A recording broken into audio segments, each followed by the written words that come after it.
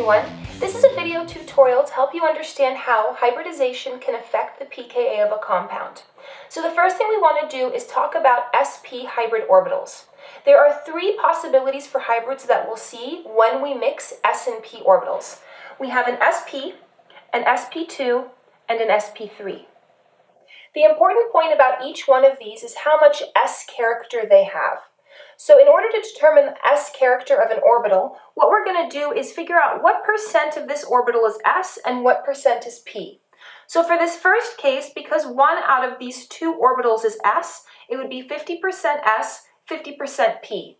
Applying those same principles, we get 33% s, 67% p for sp2, and we get a 25-75 split for sp3. The reason we care about s character is because, on average in an orbital, you're going to have electrons closer to the nucleus when they are in an s.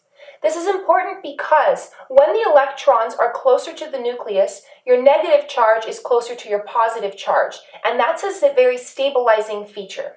Let's take a look at how this will affect the pKa. Okay, so let's take this and apply it to an actual example. So let's say on an exam you're given a question like this, and the question is asking you to explain why it is that this compound here is more acidic than this one over here. Remember, you can tell it's more acidic because the pKa that we have is a much lower number than this 60, and the lower the number, the more acidic the compound. So now what you want to do is, you notice that in every case it's a carbon that is losing the hydrogen. So that means you know you're not dealing with a size or an electronegativity difference. The only difference between these compounds is the hybridization of the carbon that's losing the hydrogen. So if I take a look at this carbon here, it has two areas of electron density. One is the triple bond and one is the bond between the carbon and the hydrogen, which means that this would be an sp hybrid. This carbon has three areas of electron density, so this would be an sp2. And this carbon here has four areas, so this would be an sp3. The next thing you might want to do is take a look at the conjugates. Looking at the conjugate base of a substance is very often a helpful way to understand how you can explain the phenomena that you're seeing.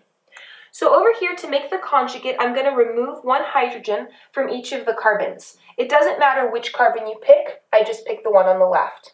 So now this carbon here has more electrons than it typically would have because when the hydrogen was taken, both electrons that were in that bond have been placed onto the carbon. So now remember, in an sp hybrid, the electrons are going to be closer to the nucleus on average, which means that they're closer to what they're attracted to. When electrons are closer to protons, they're more stable.